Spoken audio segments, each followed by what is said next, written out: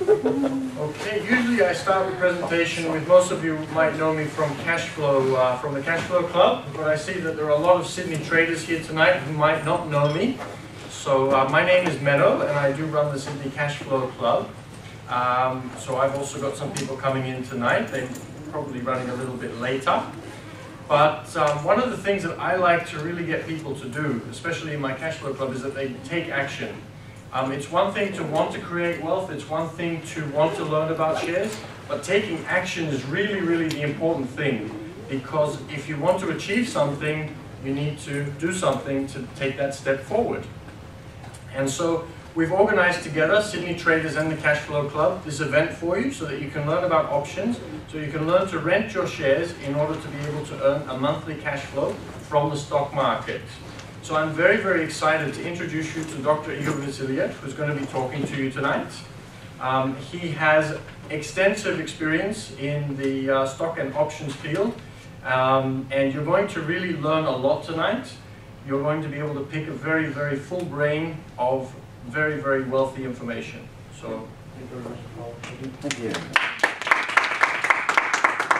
I always love this part, you know. Okay, guys, that's the name of our topic. We're going to talk about fundamentals and also about option strategies. I believe that combination of both of them makes a really good, secure investment in the stock market. A bit about myself, man, already told. Originally, I'm from Russia, so that's where my accent. But probably will pick as well. So my Irish accent, because I lived for 11 years in Europe, in Ireland. I always was in business, all the time. When I was 18 years of age, the Soviet Union collapsed and it's like become house and country. My parents wouldn't get salary for 7 months, and you couldn't get a job, you couldn't like work for somebody. So I had to create my own living, and that's where entrepreneurial kind of part was born in me, and I loved it all the time. And I was doing business since then.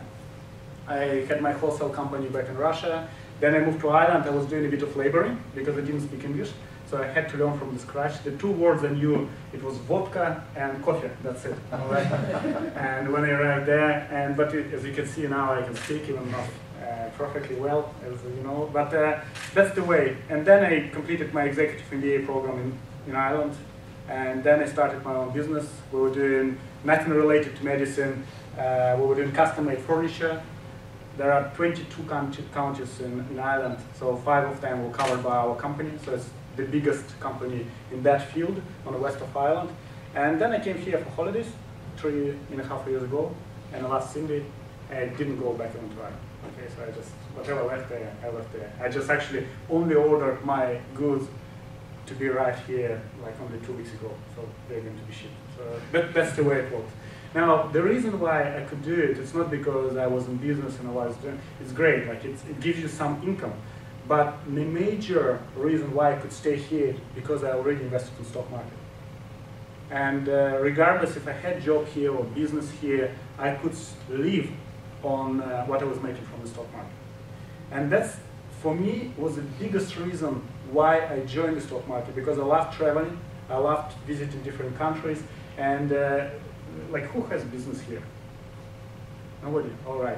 But the thing is that, I'll tell you now probably, every time I go for holidays for a week, I will come back. And my designers, instead of calling and selling and designing a product, what do they do? They Facebook, Twitter, you know, so just watching YouTube videos. Like sales, of course, going down, the profit going down. So you have to keep an eye on your business if you run the business. With stock market, I love it because I go for holidays, I take my laptop with me, and that's my baby. That's the only thing which I need, okay? So I control it and I work. So that's how I started. I joined the first investment club in Ireland. I learned how to invest in Ireland, and slowly and surely it's kind of replaced my income from business. And then I came to Australia, I could purely live on that. Okay, so